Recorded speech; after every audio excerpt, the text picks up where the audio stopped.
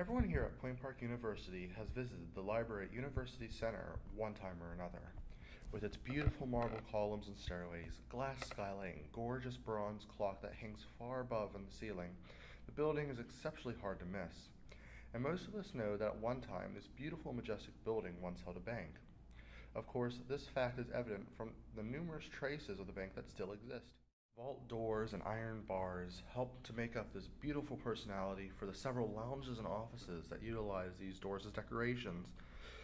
But past that, how much do we actually know about this building? Can any of the students that grace its marble halls actually name the person who built the bank? No, I do not. Or the name of the building's original owners? No, I do not.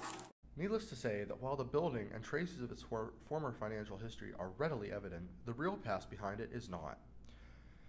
The University Center was originally designed and built by Frederick J. Osterling in 1902. It was originally owned by the Colonial Trust Company and had the noteworthy honor of having the longest open bank lobby in the world. The building was built with the intention of creating a temple of finance that would rival any similar buildings on Wall Street in New York. For a number of years it operated in this capacity. During the 1970s, however, the building was bought up along with the buildings surrounding it and turned into a shopping center known locally as the Bank. Unfortunately, this project was not able to sustain itself, and the bank closed its doors in 1987, leaving this wondrous building empty. Fortunately, this disuse ended in 1990 when the building was donated to Point Park University by Edward Ryan, whose real estate company, Ryan Homes Incorporated, was in possession of the building at the time.